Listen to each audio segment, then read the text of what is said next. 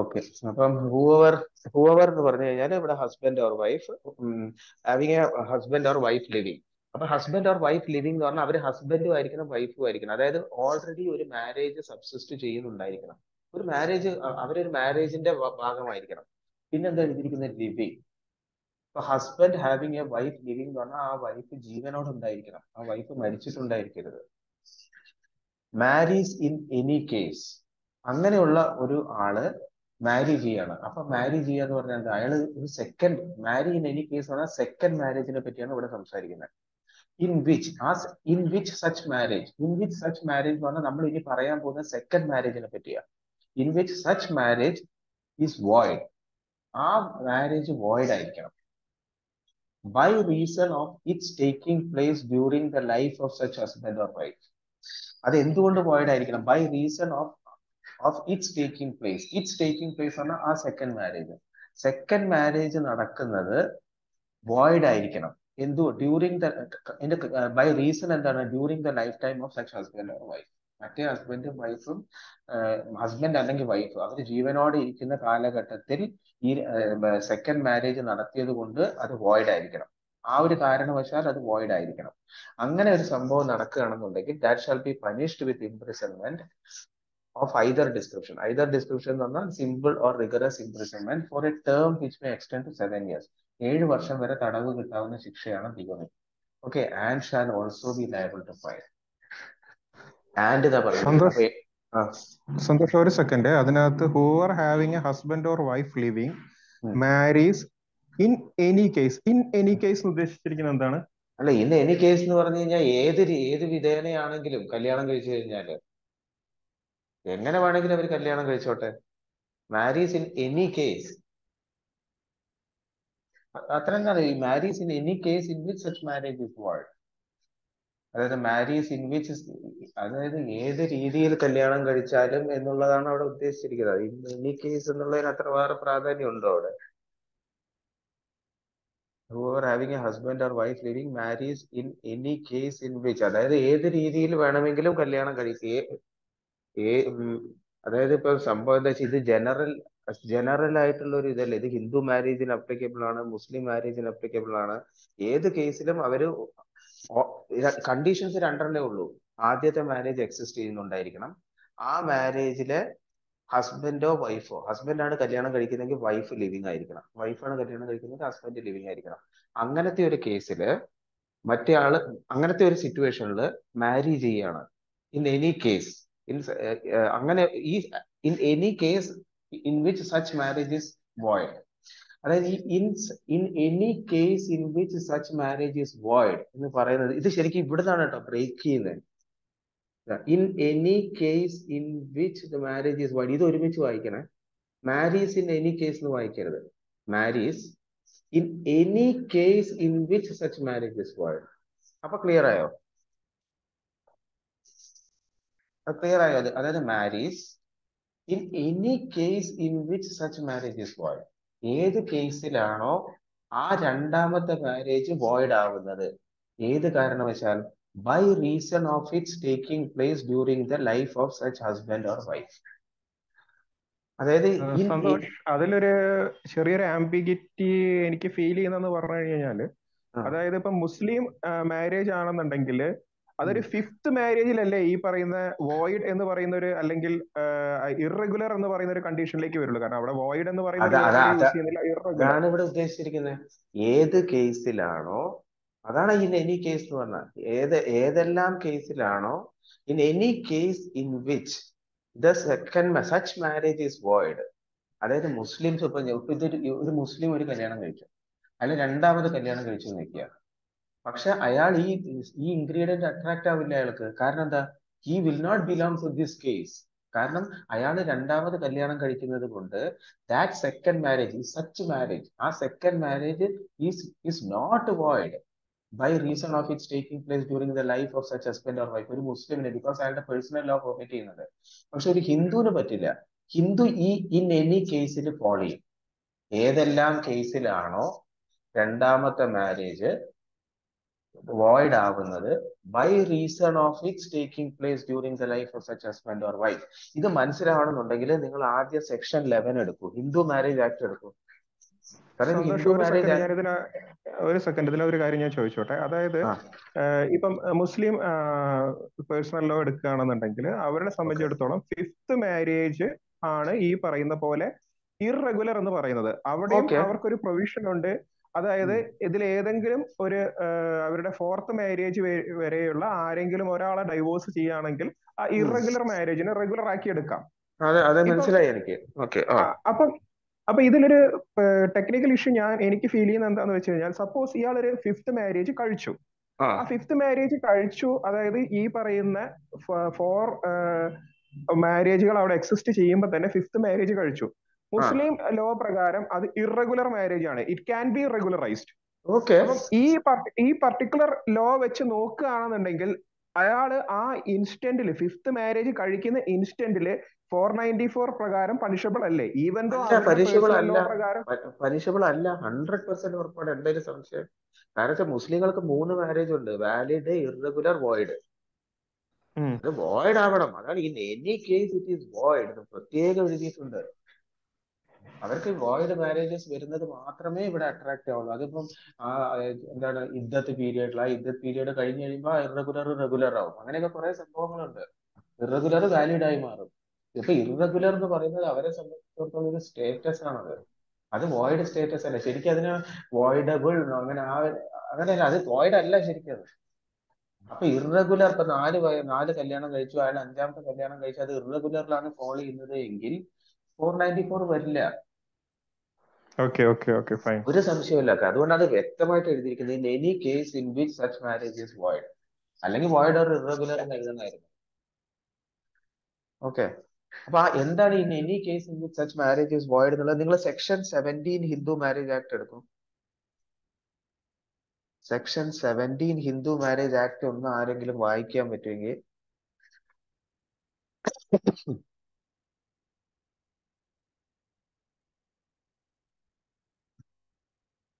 റാണിന്റെ അടുത്ത്, റാണി ഉണ്ടോ? ഇല്ല, റാണി കേറിയോ? ഉണ്ട് സന്തോഷേട്ടാ, പക്ഷെ എനിക്കിവിടെ മഴയാണ്. ഹിന്ദു കേറി, അപ്പൊ കാണാൻ പറ്റുന്നില്ലേ? കാണാൻ പറ്റും, ഞാൻ ഫോൺ ഓൺ ആക്കിയിട്ടുള്ളത് കൊണ്ട് കാണാൻ പറ്റും, അല്ല വായിക്കാനായിട്ട്. Okay okay. അല്ല, ഹിന്ദു മാരേജ് ആക്ട് 17 ആരെങ്കിലും ഞാൻ വായിക്കാം ഞാൻ വായിക്കാം ഞാൻ വായിക്കാം ഞാൻ ഓക്കെ. വായിക്കാം. Section 17, punishment of bigamy. ആ Any marriage between two Hindus solemnized after commencement of this act is void if at the date of such marriage either party has had a husband or wife living, and the provisions of sections 494 and 495 of the Indian Penal Code 1860, 45 of 1860 shall apply accordingly. അത്രേ ഉള്ളൂ. മനസ്സിലായില്ല. അപ്പൊ ഈ 17 നിന്നാണ് ഇത് നേരെ 494ലേക്ക് പോകുന്നത്. അപ്പൊ എന്താ 17 പറയുന്നത്? Any marriage between two Hindus. അടുത്ത വേർഡ് ഇമ്പോർട്ടന്റ് ആണ്. 2 ഹിന്ദുസ് തമ്മിലുള്ള marriage സോളംനൈസ്ഡ്. It has to get സോളംനൈസ്ഡ്. അപ്പൊ സോളംനൈസ്ഡ് എന്താന്നുള്ളത് ഡിഫൈൻ ചെയ്യണം. അതൊരു ജഡ്ജ്മെന്റിൽ ഡിഫൈൻ ചെയ്തിട്ടുണ്ട് എന്താണ് സോളംനൈസ്ഡ്. അത് സോളംനൈസ്ഡ് എന്താന്ന് മനസ്സിലാക്കണമെങ്കിൽ സെക്ഷൻ 7ലേക്ക് പോകണം. ഇനി സെക്ഷൻ 7 വായിക്കും. അതായത് നമ്മള് 494 നമ്മൾ 17ലേക്ക് വന്നു, ഹിന്ദു മാരേജ് ആക്ട് 17ലേക്ക് വന്നു. അപ്പൊ 17 ഒരു വേർഡ് കണ്ടു, സോളംനൈസ്ഡ്. സോളംനൈസ്ഡ് എന്താന്ന് സെക്ഷൻ 7 പറഞ്ഞിട്ടുണ്ട്. Ceremonies four A Hindu marriage. A Hindu marriage may be സോളംനൈസ്ഡ്. എങ്ങനെയാ സോളംനൈസ് ചെയ്യുന്നത്? In accordance with the customary rights and ceremonies of either party തീർത്തു. അപ്പം എങ്ങനെയാ സോളംനൈസ് ചെയ്യുന്നത്? ഓരോ കാസ്റ്റിനും ഓരോ ഗ്രൂപ്പിൽ പെട്ടവർക്കും ഒരു പ്രത്യേക ടൈപ്പിലുള്ള ഒരു കസ്റ്റമറി റൈറ്റ്സും സെറിമണീസും ഒക്കെ ഉണ്ട്. ആ ceremonies in accordance with those rights and ceremonies കല്യാണം കഴിക്കുമ്പോഴാണ് ആ മാരേജ് സോളംനൈസ് ആയി എന്ന് പറയുന്നത്. അപ്പൊ സോളംനൈസേഷൻ ഇസ് വെരി ഇമ്പോർട്ടന്റ്. ഇനി അതിന്റെ സെക്കൻഡ് പാർട്ട് വായിച്ചു നോക്കും. Where such rights and ceremonies include the Saptapadi, that is the taking of 7 steps by the bridegroom and the bride jointly before the sacred fire, the marriage becomes complete and binding when the 7th step is taken. അപ്പം such rights and ceremonies include the Saptapadi. അപ്പൊ ചില കല്യാണങ്ങൾക്ക് ഈ റൈറ്റ്സും സെറിമണീസും that include the Saptapadi. അങ്ങനെ Saptapadi include ആവുകയാണെങ്കിൽ, ഇന്ന് സപ്തപതി എന്ന് പറഞ്ഞാൽ ഈ ഫയറിന് ചുറ്റും ബ്രൈഡും ബ്രൈഡ്ഗ്രൂമും കൂടെ 7 സ്റ്റെപ്പ് പോണം. ആ marriage becomes complete and binding. എപ്പോഴാണ് ആ മാരേജ് കംപ്ലീറ്റ് ബൈൻഡിങ് ആവുന്നത്? ഈ 7ാമത്തെ സ്റ്റെപ്പ് എടുക്കുന്ന സമയത്താണ്. അപ്പോഴാണ് ഈ മാരേജ് സോളംനൈസ് ആവുന്നത്. അപ്പം ഇനി 7ഉം 11ഉം കൂട്ടി 17ഉം കൂട്ടി വായിക്കും. എനി മാരേജ് ബിറ്റ്വീൻ 2 ഹിന്ദുസ്, ഒന്നാമത് 2 ഹിന്ദുസ് ആയിരിക്കണം, അവർ തമ്മിലുള്ള കല്യാണം സോളംനൈസ് ചെയ്തിട്ടുണ്ടായിരിക്കണം. പിന്നെ എന്താണ്, after the commencement of this act, 1955 ഈ ആക്ട് എന്നാണോ കമൻസ് ചെയ്ത് അതിനുശേഷം നടന്ന വിവാഹമായിരിക്കണം. Is void. അത് വോയിഡ് ആണെന്ന് സെക്ഷൻ 17 പറയുന്നുണ്ട്. അപ്പൊ in any case in which such marriage is void എന്നുള്ളത് നമുക്ക് ഇവിടുത്തെ ഹിന്ദു മാരേജ് ആക്ടിലെ സെക്ഷൻ 17 എടുക്കാം. സെക്ഷൻ 17 പ്രകാരം പറയുന്നുണ്ട്, 2 ഹിന്ദുസ് തമ്മിലുള്ള കല്യാണം കഴിച്ചു, അത് സോളംനൈസ് ആയി.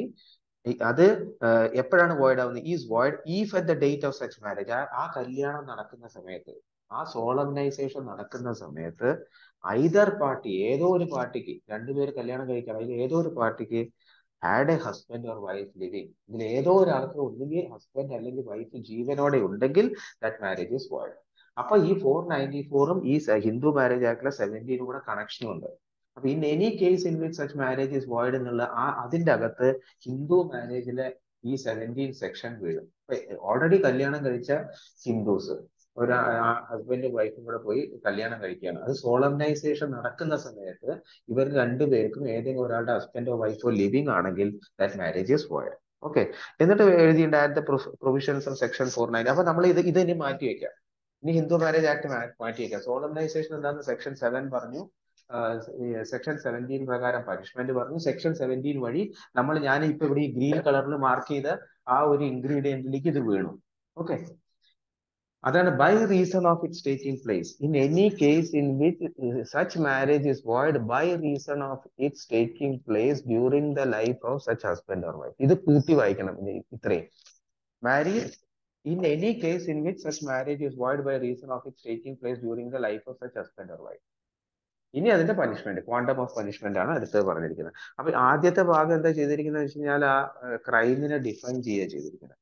ആ ക്രൈം അല്ല, ഒഫൻസ് ആണ്. ഈ ഇത്രയും ഭാഗത്ത് ഒഫൻസിനെ ഡിഫൈൻ ചെയ്തിട്ടുണ്ട്.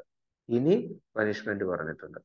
പനിഷ്മെന്റ് 7 years വരെ പനിഷ്മെന്റ്, ഇംപ്രിസൺമെന്റ് കിട്ടാം, simple or rigorous, plus and shall also be liable to fine. Imprisonment plus fine ആണ്. ഇത് ഇത്രയും ക്ലിയർ ആയല്ലോ. അപ്പൊ ഇതിന്റെ ഇൻഗ്രീഡിയൻസ് എന്തൊക്കെയാണ്? ഹസ്ബൻഡ് ആൻഡ് വൈഫ് ആയിരിക്കണം. അതായത് എന്താണ് ഈ ഹസ്ബൻഡ് ആൻഡ് വൈഫ് ആയിരിക്കണം എന്ന് പറഞ്ഞിരിക്കുന്നത്? അതായത് ഓൾറെഡി ഒരു മാരേജ് സബ്സിസ്റ്റ് ചെയ്യുന്നുണ്ടായിരിക്കണം. അതാണ് ഈ ഫസ്റ്റ് ഇൻഗ്രീഡിയന്റ്. രണ്ടാമത്തെ ഇൻഗ്രീഡിയന്റ് എന്താ? മാരേജ് സബ്സിസ്റ്റ് ചെയ്താൽ മാത്രം പോരാ, ഹസ്ബൻഡ് ആണ് കല്യാണം കഴിക്കുന്നതെങ്കിൽ വൈഫ് മരിച്ചിട്ടുണ്ടായിരിക്കണം. അല്ല, ജീവനോടെ ഉണ്ടെന്നുണ്ടെങ്കിൽ ആ ലിവിങ് ഉള്ള കണ്ടീഷൻ കൂടെ വരും. അങ്ങനെ ലിവിങ് ആണെങ്കിൽ മാരേജ്, അങ്ങനെയുള്ള ഒരാൾ കല്യാണം കഴിക്കുകയാണ്, ഏത് കേസിലാണോ ആ രണ്ടാമത്തെ മാരേജ് വോയിഡ് ആവുന്നത്, by reason of its taking place during the life of such husband or wife, അങ്ങനെയാണെന്നുണ്ടെങ്കിൽ ഇത് പനിഷ്മെന്റ് ആണ്. അത്രയാണ് അത് പറഞ്ഞിരിക്കുന്നത്. ഓക്കെ. ഇനി ഇതിന് 2 എക്സെപ്ഷൻസ് ആ പറഞ്ഞിരിക്കുന്നത്. 2 എക്സെപ്ഷൻസിൽ കല്യാണം കഴിക്കാം. എങ്ങനെ കല്യാണം കഴിക്കാം? ഈ സെക്കൻഡ് മാരേജിലാണ് പ്രശ്നം കിടക്കുന്നത്. അപ്പൊ സെക്കൻഡ് മാരേജിലാണ് നമുക്ക് ഈ ബിഗമി അട്രാക്റ്റഡ് ആയിട്ട് നമുക്ക് പനിഷ്മെന്റ് കിട്ടാൻ പോകുന്നത്, നമ്മൾ ജയിലിൽ പോകാൻ പോകുന്നത്. അപ്പം സെക്കൻഡ് മാരേജ് പെർമിറ്റ് ചെയ്യുന്ന ചില കേസസ് ഉണ്ട്. അതിലാണ് 2 എക്സെപ്ഷൻ കൊടുക്കുന്നത്. അപ്പൊ ഫസ്റ്റ് എക്സെപ്ഷൻ എന്താണ്? This section does not extend to any person. ഈ 494 ചില പ്രത്യേക ആൾക്കാർക്ക് ബാധകമല്ല, അവർക്ക് എക്സ്റ്റെൻഡ് ചെയ്യില്ല. എങ്ങനത്തെ ആൾക്കാർക്ക്? Whose marriage with such husband or wife has been declared void by A court of competent jurisdiction. അതായത് നമ്മൾ ആദ്യം ഇവർ ഹസ്ബൻഡ് വൈഫ് ഓൾറെഡി ഒരു കല്യാണം കഴിച്ചല്ലോ. ആ കല്യാണം കഴിച്ചത് ഒരു കോമ്പിറ്റന്റ് ജൂറിസ്ഡിക്ഷൻ ഉള്ള ഒരു കോടതി എന്തോ ഒരു കാരണവശാൽ അത് വോയിഡ് ആണെന്ന് ഡിക്ലെയർ ചെയ്തിട്ടുണ്ടെങ്കിൽ അപ്പൊ പിന്നെ ഈ സെക്ഷൻ അവർക്ക് ബാധകമല്ല. അതായത് ഈ പനിഷ്മെന്റ് അവർക്ക് വരില്ല. കാരണം എന്താ? ഒരു ഇൻഗ്രീഡിയന്റ് ഇല്ല. ഈ ബിഗമി എന്നുള്ള ഒഫൻസ് അട്രാക്ട് ചെയ്യുന്നത് ഒരു ഇൻഗ്രീഡിയന്റ് എന്താ? Whoever has A husband or wife. അപ്പൊ ഇവര് ഹസ്ബൻഡും വൈഫും അല്ല അപ്പോ രണ്ടാമത്തെ കല്യാണം നടക്കുന്ന സമയത്ത്. കാരണം എന്താ? ഈ കോർട്ട് ഓഫ് കോമ്പിറ്റന്റ് ജൂറിസ്ഡിക്ഷൻ ആ കല്യാണത്തിനെ വോയിഡ് ആയിട്ട് ഡിക്ലെയർ ചെയ്ത് കഴിഞ്ഞു. ആ ഒരു കോർട്ട് ഓഫ് കോമ്പിറ്റന്റ് ജൂറിസ്ഡിക്ഷൻ ആദ്യത്തെ കല്യാണത്തിനെ വോയിഡ് ആയിട്ട് ഡിക്ലെയർ ചെയ്ത് കഴിയുമ്പോൾ അവര് ഹസ്ബൻഡ് വൈഫ് എന്നുള്ള സ്റ്റേറ്റസ് പോയി. അതായത് ആ marriage is not subsisting. Marriage സബ്സിസ്റ്റ് ചെയ്യുന്നില്ല എന്നുണ്ടെങ്കിൽ അവർക്ക് രണ്ടാമതൊരു കല്യാണം കഴിക്കാനോ. അതാണ് first exception. This section does not extend to any person whose marriage with such husband or wife has been declared void by a court of competent jurisdiction. Okay, ഒരു exception മനസ്സിലായല്ലോ. അതായത് കോടതി വോയിഡ് ആണെന്ന് ആദ്യത്തെ മാരേജിന് ഡിക്ലെയർ ചെയ്തിട്ടുണ്ടെങ്കിൽ കുഴപ്പമില്ല. അതായത് ചിലപ്പോൾ ഈ ചൈൽഡ് മാരേജ് ഒക്കെ ഉണ്ടാവും. ആ ചൈൽഡ് മാരേജ് അല്ലെങ്കിൽ ഏതെങ്കിലും ഒരു കാരണവശാൽ അതിനെ വോയിഡ് ആയിട്ട് ഡിക്ലെയർ ചെയ്തു. ഒരുപാട് റീസൺസ് പറയുന്നുണ്ട്. ആ സെക്ഷൻ 11 പറയുന്നുണ്ട് എപ്പോഴൊക്കെയാണ് വോയിഡ് ആവുന്നത്.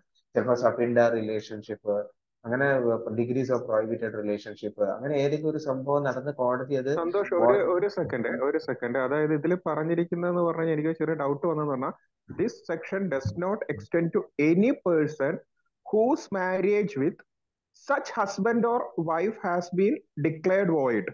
അതിപ്പോ സെക്കൻഡ് മാരേജിനാണ് ഉദ്ദേശിച്ചിരിക്കുന്നത്, അല്ല അല്ല അല്ല അല്ലെങ്കിൽ അല്ല അല്ല കാരണം അല്ല അവിടെ പറഞ്ഞിരിക്കുന്നത് വിത്ത് സച്ച് ഹസ്ബൻഡ് ഓർ വൈഫ് എന്ന് പറയുമ്പോൾ അവരാരുടെയോ ഹസ്ബൻഡോ വൈഫോ ആയിരുന്നു. അപ്പൊ സെക്കൻഡ് മാരേജിനാണ് അവിടെ ഉദ്ദേശിച്ചിരിക്കുന്നത്. ആ സെക്കൻഡ് മാരേജ് ഡിക്ലെയർ ചെയ്ത് പോകുന്ന വോയിഡ് ആയി കഴിഞ്ഞാൽ പിന്നെ ശിക്ഷയില്ല, അങ്ങനെയാണ് ഉദ്ദേശിച്ചിരിക്കുന്നത്. ഇല്ല ഇല്ല ഇല്ല ഇല്ല അതിലില്ല. സെക്കൻഡ് മാരേജ് നടന്നു കഴിഞ്ഞാൽ എന്തായാലും ശിക്ഷയുണ്ട്. സെക്കൻഡ് മാരേജ്, ആദ്യത്തെ മാരേജ് സബ്സിസ്റ്റ് ചെയ്യുകയാണെങ്കിൽ സെക്കൻഡ് മാരേജ് നടന്നാൽ എന്തായാലും ശിക്ഷയുണ്ട്. അതല്ല, ഒന്നുകൂടെ നമുക്ക് വായിച്ചു നോക്കാം. This section does not extend to any person, okay, any person whose marriage with such husband. ഇപ്പൊ നമുക്കൊരു എക്സാമ്പിൾ എടുക്കാം. ഇപ്പൊ ഞാനാണ് കല്യാണം കഴിക്കുന്നത്. ഇത് രണ്ടാമത്തെ മാരേജ്. ഞാൻ കല്യാണം കഴിക്കുന്നു. അപ്പൊ ഞാൻ ഒരു പെണ്ണിനെ കല്യാണം കഴിക്കുന്നു. അപ്പൊ ആ ഹൂസ് മാരേജ് വിത്ത് സച്ച് വൈഫ് എന്ന് എടുക്കാം. ഹൂസ് മാരേജ് വിത്ത് സച്ച് വൈഫ്. അപ്പൊ ഞാനൊരു പെണ്ണിനെ കല്യാണം കഴിക്കുന്നു. ആ പെണ്ണ് സപ്പോസ് ഓൾറെഡി മാരീഡ് ആണെന്ന് വിചാരിക്കും. ആ പെണ്ണ് ഓൾറെഡി മാരീഡ് ആണ്. ആ പെണ്ണിന്റെ സെക്കൻഡ് മാരേജ് ആണെന്ന് വിചാരിക്കുക. എന്റെ എന്തോ അവസ്ഥയായിക്കോട്ടെ, അതിനൊരു പ്രസക്തിയില്ല. ഞാൻ ഒരു പെണ്ണിനെ കല്യാണം കഴിക്കുന്നു. ആ പെണ്ണിന്റെ സെക്കൻഡ് മാരേജ് ആണെന്ന് വിചാരിക്കുക. അപ്പൊ എനി പേഴ്സൺ ഇവിടെ ഞാനാണ്. This section does not extend to any person whose marriage with such husband or wife. ആ വൈഫിന്റെ, ഇപ്പൊ ഞാനൊരു രണ്ടാമത് കല്യാണം കഴിക്കുന്ന ആ പെണ്ണിന്, ആ wife has been declared void. ആ വൈഫിന്റെ കല്യാണം ഓൾറെഡി അത് വോയിഡ് ആണ്. ആ വൈഫിന്റെ ഫസ്റ്റ് മാരേജ് വോയിഡ് ആണെന്ന് ഡിക്ലെയർ ചെയ്ത് കഴിഞ്ഞു. അങ്ങനെയാണെന്നുണ്ടെങ്കിൽ ആ ആ വൈഫിന് ആ വൈഫിനെതിരെ ഈ സെക്ഷൻ അപ്ലൈ ചെയ്യാൻ പറ്റില്ല. This section does not apply extend to any person whose marriage with such husband or wife has been declared void by a court of competent jurist. അതായത് ഈ സെക്ഷൻ നമുക്ക് ഞാനിപ്പോ രണ്ടാമത് കല്യാണം കഴിക്കുന്ന ആ വൈഫിന് അപ്ലൈ ചെയ്യാൻ പറ്റില്ല. കാരണം എന്താ? അത് സിമ്പിൾ ആണ്. ആ വൈഫിന് അപ്ലൈ ചെയ്യാൻ പറ്റാത്ത എന്തുകൊണ്ടാണെന്ന് വെച്ച് കഴിഞ്ഞാൽ അവരുടെ ആദ്യത്തെ മാരേജിനെ court of competent jurisdiction void ആണെന്ന് ഡിക്ലെയർ ചെയ്ത് കഴിഞ്ഞു. അല്ല സന്തോഷം, എനിക്ക് ഡൗട്ട് വരാൻ കാരണം എന്താന്ന് വെച്ച് കഴിഞ്ഞാല് അപ്പൊ ഓൾറെഡി അവർ വോയിഡ് ആണെന്ന് ഡിക്ലെയർ ചെയ്ത് കഴിഞ്ഞു കഴിഞ്ഞാൽ പിന്നെ അവിടെ പിന്നെ ഒരു മാരേജ് എന്ന് പറയുന്ന ഒരു ബോണ്ടിങ് ഫസ്റ്റ് മാരേജിൽ എക്സിസ്റ്റ് ചെയ്യുന്നില്ലല്ലോ. അപ്പൊ പിന്നെ ആ അതുകൊണ്ടാണ് ഒരു പർട്ടിക്കുലർ പേഴ്സൺ ഫ്രീ ആണല്ലോ. അപ്പൊ പിന്നെ അതൊരു എക്സെപ്ഷൻ ആയിട്ട് ഇതിനകത്ത് പറയേണ്ട ആവശ്യമില്ലല്ലോ ഫസ്റ്റ് മാരേജിനെ പറ്റിയിട്ടാണ് പറയുന്നതെങ്കിൽ. കാരണം ഓൾറെഡി അവര് ഏർലിയർ ഹസ്ബൻഡും വൈഫും ആയിട്ടുള്ള ബോണ്ടിങ് ബ്രേക്ക് ചെയ്തതിനു ശേഷമാണ് ഇപ്പൊ സന്തോഷ് പറഞ്ഞ എക്സാമ്പിൾ ആണെങ്കിൽ സന്തോഷിനെ മാരേജ് ചെയ്യാൻ വേണ്ടിയിട്ട് ഒരു ലേഡി ആ വരുന്നത്. ആ അപ്പൊ already that has been broken. അപ്പൊ ആ പിന്നെ അവിടെ ഒരു ലീഗൽ ഇഷ്യൂ അറൈസ് ചെയ്യുന്നില്ലല്ലോ. അപ്പൊ പിന്നെ അത് ഒരു എക്സെപ്ഷൻ ആയിട്ട് പറയേണ്ട ആവശ്യമുണ്ടോ എന്നുള്ളതുകൊണ്ടാണ് ഞാൻ ഈ ഉണ്ട് ഡൗട്ട് ഉണ്ട്. ചോദിക്കാൻ കാരണം കാരണം. എന്താന്ന് വെച്ച് കഴിഞ്ഞാല് നമുക്ക് പല തരത്തിലുണ്ടല്ലോ. ഇപ്പം ആ വൈഫ്, നമുക്ക് പല ഡിഗ്രീസ് ഉണ്ട്. ഒന്ന് ഡിഗ്രി ഓഫ് നള്ളിറ്റി, പിന്നെ degree of judicial separation, degree of divorce. അതായത് ഇതിന്റെ അകത്ത് പറയുന്നത് എന്താന്ന് വെച്ച് കഴിഞ്ഞാല് ഡിഗ്രി ഓഫ് ഡിവോഴ്സ് മാത്രമല്ല, ഡിഗ്രി ഓഫ് നള്ളിറ്റി ആണെങ്കിലും കുഴപ്പമില്ല എന്നുള്ളതാണ് ഇതിന്റെ അകത്ത് പറഞ്ഞിരിക്കുന്നത്. ഇപ്പൊ രണ്ടാമത്തെ ഭാര്യ ഡിവോഴ്സ് ചെയ്തതാണെന്നുണ്ടെങ്കിൽ അവരുടെ ഡിഗ്രി ഓഫ് ഡിവോഴ്സ് ഉണ്ടാവും. അപ്പൊ നമ്മൾ ആ മാരേജിനെ വോയിഡാന്നല്ല പറയുക. ആദ്യത്തെ മാരേജ് അവർ ബ്രേക്ക് ചെയ്തു. അവര് നിയമപ്രകാരം കോടതിയിൽ പോയി ഡിവോഴ്സ് മേടിച്ചിട്ട് വന്നു. നമുക്ക് അങ്ങനത്തെ ഒരു കേസ് എടുക്കാം. ഇപ്പൊ ഞാനൊരു പെണ്ണിനെ കല്യാണം കഴിക്കണം. ആ പെണ്ണ് ഓൾറെഡി അവർക്ക് ഒരു ഫസ്റ്റ് മാരേജ് ഉണ്ടായിരുന്നു. അവർ കോടതിയിൽ പോയി ഡിഗ്രി ഓഫ് ഡിവോഴ്സ് മേടിച്ചിട്ട് വന്നു. ഓക്കെ, അത് പ്രശ്നമില്ല. പക്ഷെ അവരങ്ങനെ ഡിഗ്രി ഓഫ് ഡിവോഴ്സ്, ഇത് ഡിഗ്രി ഓഫ് ഡിവോഴ്സ് അല്ല, ഡിക്ലെയർഡ് വോയിഡ് എന്ന് പറഞ്ഞാൽ ഡിഗ്രി ഓഫ് നള്ളിറ്റി ആണ്. അതായത് സെക്ഷൻ 11 ആണ് വരുന്നത്. എന്തെങ്കിലും ഒരു കാരണവശാൽ ആദ്യത്തെ മാരേജിനെ വോയിഡ് ആയിട്ട് കോടതി ഡിക്ലെയർ ചെയ്തിട്ടുണ്ടെങ്കിൽ അതിനും ഇത് അപ്ലിക്കബിൾ അല്ല എന്നുള്ളതാണ് പറഞ്ഞിട്ടുള്ളത്. മറ്റേത് മാരേജ് ബ്രേക്ക് ചെയ്യുന്നത് പല രീതിയിൽ ബ്രേക്ക് ചെയ്യാലോ. സന്തോഷേ, എന്റെ ഡൗട്ട് വരാനുള്ള റീസൺ എന്ന് പറഞ്ഞു കഴിഞ്ഞാല് പിന്നെ ഒരു നമ്മൾ ഹിന്ദു എങ്ങനെ പിന്നെ നമ്മൾ എങ്ങനെ അത് റീസൺ ഔട്ട് ചെയ്യാം ഒന്ന് പറയാ. സപ്പോസ് സെക്കൻഡ് മാരേജ് ആണെങ്കിൽ എന്താ ചെയ്യാ? അല്ല, അതായത് സെക്കൻഡ് മാരേജ് കോർട്ട് ഡിക്ലെയർ ചെയ്ത് വോയിഡ് ആയെന്നുള്ള രീതിയിൽ ഡിക്ലെയർ ചെയ്യുന്നു കരുതുക നമ്മള്. അപ്പം അതായത് ഈ മാരേജ് നടന്ന ഉടനെ തന്നെ ഈ പറയുന്ന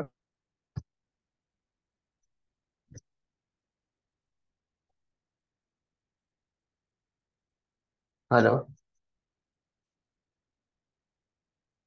ഹലോ